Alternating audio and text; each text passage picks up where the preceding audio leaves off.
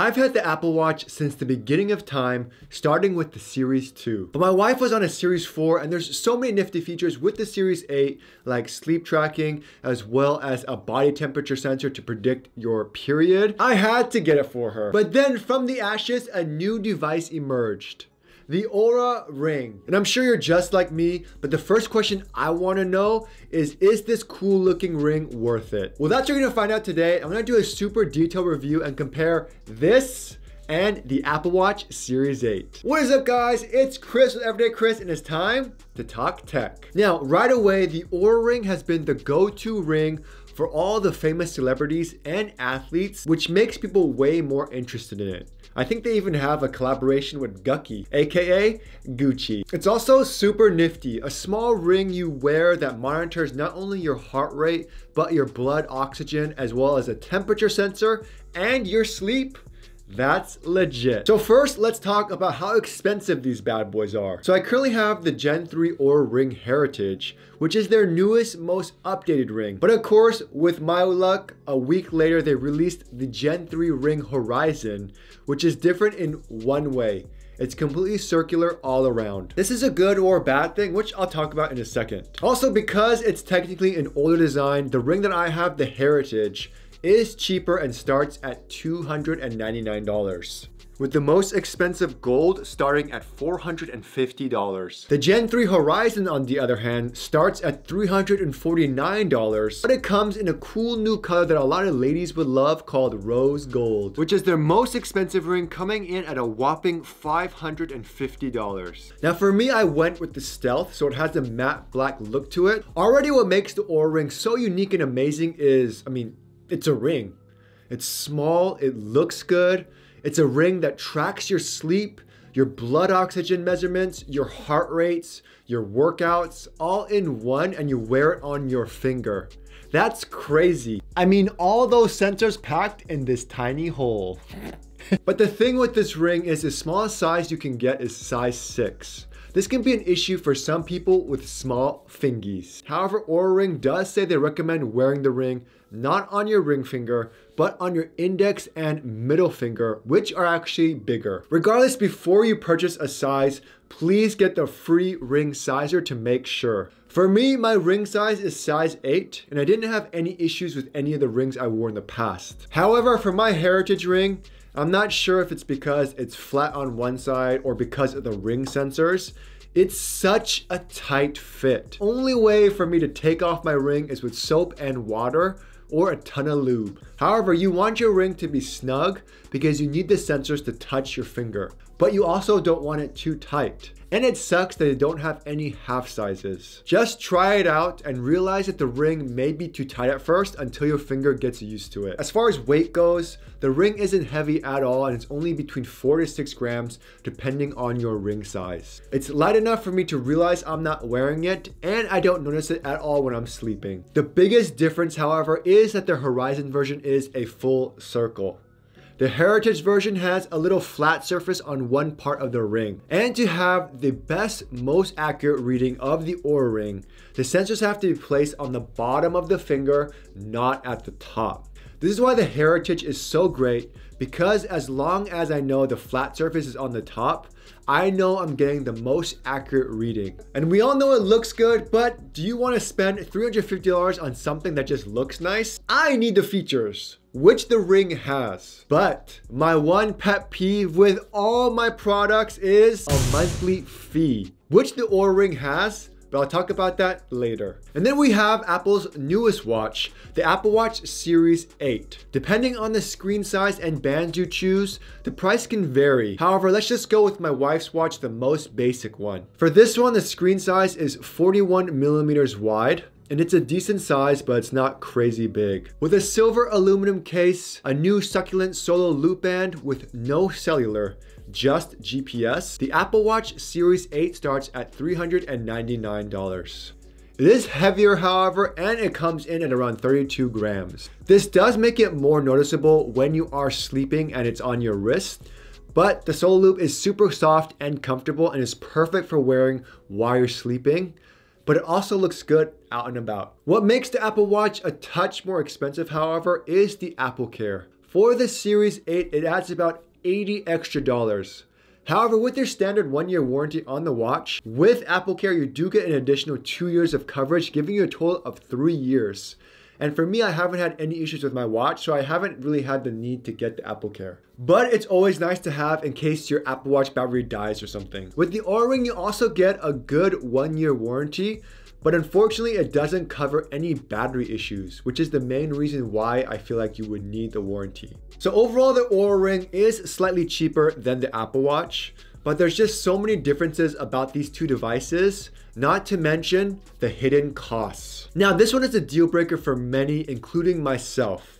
I mean, look on Oura's website. Where does it mention in plain sight, in order for 99% of these features to work, you need to pay a $6 membership fee? I hate to pay for a device that's not cheap with the expectation of all these cool features included with the device, only realizing that after my trial ends, I have to fork over a monthly fee, $6 to be exact, to utilize all the benefits of the Oura Ring. However, having said all that, the information the Oura Ring provides is super beneficial and helpful, and it may be worth it to some people. Without a membership, you can still use the Oura Ring. You'll still get your daily scores like sleep, readiness, and activity, but that's it. There's no details or anything, which is kind of the most important part and the reason why you purchased this ring in the first place. With the Apple Watch, you get what you pay for, including all the features. This is what Apple does right. There's no hidden fees, there's no surprises. Sure, they do have their new Apple Fitness,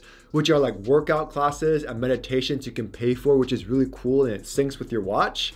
But it's absolutely not necessary and it doesn't relate to your watch purchase at all. Let me know in the comments below if you guys want to see a video of Apple Watch Fitness to see if it's worth it. Now, what I really love about the Oura Ring is it's not made of some cheap metal, it's made out of titanium. This makes it durable, but it's not as durable as tungsten. This means it will scratch. And if you get a colored ring, it's just a color they add on top of the ring. And if you work out and get that bread at the gym, lifting weights, eventually the color will come off, as you can see. It's honestly not a big deal, but keep in mind that the color will come off and scratch at the gym. So you may want to go with the silver color. It's also waterproof up to 330 feet. So swimming or diving isn't an issue. Now, before I get into the nitty gritty where I talk about the workouts and the sleep tracking and if it really works and all that jazz, let's quickly talk about battery life. Now, I love Apple products, but with other smartwatches like the Garmin with a minimum battery life of at least 7 days, you'd think Apple would have good battery life by now. But no, the Apple Watch Series 8 has a rated battery life of about 18 hours. And if you do any workouts and all that, it does drain it more. I will say though, on a positive note, even though it's rated for 18 hours, I tested it out by fully charging the watch before sleeping. And then the next day we did a workout, used the watch all day, and I was still able to sleep the whole next night with the battery life of around 3% the next morning. So even though it says 18 hours, it lasts us a whole day and a half, which is pretty good. But if battery life is a concern, they do have way more battery life on low power mode. It's something like 36 hours, but you do miss out on a ton of features. Now, with the Oura Ring, it may not have a screen or show the time and do all this other amazing stuff the Apple Watch does, but the battery life is okay for what it is. I mean, what, were you expecting something amazing? I first thought it was amazing because it is rated for 7 days of battery life, which is pretty awesome. Physically, it only turns the sensors on every now and then. And there is a feature to keep off to get the most battery life out of your ring, like location services. I learned that the hard way. When I kept location services on, my battery life only lasted like 3 days. However, like I said before, with the ring that's so hard to take on and off, I want to take it off as little as possible. Now, Oura does give you some battery tips, and it tells you not to charge your ring to 100% and just leave it there, or let your battery get dangerously low. However, for me, I'm only a few months into my ring, and my battery health and my wife's battery health is already decreasing. But I went from a solid 7-day battery life to only about 5 days before needing to charge again. Now let's move on to features. This is a super juicy part. So what makes the Oura Ring so special? So first off, besides the ring itself, the app is what really makes the Oura Ring unique. And it's something worth looking into. When you create an account, you can customize things like your goals, how you're sleeping as well as what affects your sleep. You want to think of the Oura Ring app as an online coach. They monitor your vitals, the sleep, and provides you with recommendations on how to improve it. One important one is the readiness score. By using your activity, sleep, and heart rate and body temperature, it provides you a summary score of how ready you'll be for the next day. It goes into a ton of detail. It allows you to see your monthly, weekly, and daily score to keep track. When you achieve a score above 85, it gives you a nice crown icon and tries to motivate you to get stuff done that day. But let me show you how it looks. So let's talk about one of my days. On this day, my readiness score was really good. It was a 90. It shows my resting heart rate, my heart rate variability, my body temperature, recovery index, sleep balance, everything. And it kind of gives you like a graph of how you did. So if you click on it, it gives you more information about what it is. And if you keep scrolling down, you have like a nice graph. It's super helpful to have this information, but you need something, you have to understand what it means. So if you click on home, it kind of shows you a rundown of everything. So it says readiness, 90 optimal, nice timing, great job pausing and recharging your body and mind. So I think I must have had a lower readiness score, but it knows when I'm taking a nap and for how long, and it adds points to your overall readiness score, which is really cool. Now my sleep was super good. It was a 91, so you can click on it and you can kind of see, okay, I had an 89, but my nap boosted my efficiency score, so it gave me 2 points. So I have a 91 now, which is super awesome. Okay, so if you go to the sleep tab, it kind of shows you more detail. Like I was in bed for 10 hours, but I slept for 8 hours and 26 minutes. My efficiency was 87%. My restfulness was good, which means I didn't like toss and turn a lot. I was in some solid sleep, sheesh. REM sleep, 2 hours and 11 minutes. Latency is how long it takes you to fall asleep. For most of the time, for me, it's usually red because I sleep so fast, and that can show that you're tired and fatigued. However, this time I slept at 16 minutes, which is really good. Timing optimal, everything's perfect. Oxygen saturation, my breathing regularity. So yeah, it shows so much data. Okay, we talked about a good day. Let's talk about a bad day. So for this day on Wednesday, November 23rd, my readiness score, I mean, it still wasn't that bad, 78. I mean, my wife sometimes is in the 60s. You can see that my resting heart rate was a little bit high. My body temperature was a little bit high as well. If we go to the sleep tab, you can see that my REM sleep was only 1 hour and 18 minutes. My deep sleep was pretty good though, so that's good. However, I think I remember this day I wasn't feeling too well when I woke up. I was just groggy, I was tired, I just wanted to sleep more. My latency was bad. You see, this is how it normally is. It took me 3 minutes to fall asleep, which is insane because normally it should be a little bit higher. However, I must have been super tired. And it just has that graph. I was pretty much sleeping the whole night, you can kind of see. So you would think I would have good sleep because I didn't wake up. However, I wasn't in REM sleep for that long, which is not good. So it gives you so much interpretation of the data. So I have to say the Ring is super accurate. It really knows when I'm sleeping. It knows the second I wake up and I feed the dogs at 3. But it also knows if I'm too tired and I go back to sleep. It's also super cool because I remember I ate right before I went to bed one night and I wasn't feeling too good. I just felt so indigested. So the next morning, the Ring asked me if I ate too close to bedtime because it affected my sleep score. And I did. So it's pretty cool how accurate it is. Another great thing about Oura Ring is it focuses on your mental well-being with included meditations as well as soundscapes. During that time, the Ring monitors your heart rate and provides you with feedback at the end. And I mean, there's a good amount of short meditations to help guide you back to calmness. There's like 50 of them, as well as breathing sessions, sleep sessions, and learning sessions to teach you certain things, which is kind of cool. But the cool thing is, because the Ring has a skin temperature sensor, it can help predict when someone will get their period. It forms a baseline temperature, and when these fluctuate 2 to 3 degrees, it starts to predict that the floodgates will open within a week or so. And overall, my wife said it's fairly accurate. The skin temperature sensor also is beneficial for men out there because it may help predict when you're about to catch a cold or something, which is kind of cool. Overall, there's so much data the Oura Ring provides, and it may seem overwhelming at first, but after a few days, you start to understand it and you get used to it. Now, the Apple Watch, on the other hand, is, well, I mean, a smartwatch. It's like an iPhone on your wrist. You can text, answer phone calls, set timers, reminders, I mean, everything. But as far as the health metrics are concerned, it also offers heart rate monitoring, but it can also help if it detects your heart rate is too high or too low, which has helped a ton of people with health issues. The cool thing about the Apple Watch is you can take an electrocardiogram built in and give the results to your doctor. And unlike other smartwatches, you can take your blood O2 measurements whenever you want, not just when you're sleeping. With the Series 8, it has that built-in skin temperature sensor to help monitor and predict the period cycle. And my wife said, very similar to the Oura Ring, it's about the same. And the cool thing with the new Apple Watch Series 8, it can even automatically call emergency services if it thinks you've been in a big accident. And of course, if you've taken a big fall. It measures your sleep, has mindfulness sessions, and even has a built-in decibel meter. I mean, there's so many features with the Apple Watch, I can't fit it in one video. As far as the health app goes on the iPhone, it provides a ton of data, but the big difference is there isn't an interpretation of that data, like a coaching session with the Oura Ring. Overall, it's great data, but again, what separates Oura apart is the analysis of that data. As far as the Apple Watch goes, it does a great job at measuring your sleep as well, and it knows when you're awake in deep REM sleep and it helps track it easily. However, it does not track when you're napping. But it's nice to know if you woke up super tired, you can easily check to see if you got enough REM sleep that night. However, again, there's no interpretation of the data. So if you didn't know what REM sleep was or deep REM sleep, you wouldn't really know what to do. Now, one great thing about the Ring is you don't need your phone nearby unless you're doing like a meditation.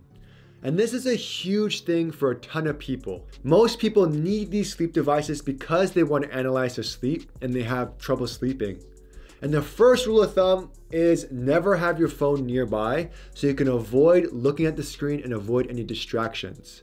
You really need that wind down time before sleeping. So with that, my wife keeps her phone outside the bedroom, and in the morning she has no trouble syncing the Ring data onto her phone. It's also super helpful that the Ring is just so small, you don't even realize it's on. It kind of does its own thing without you having to think about it.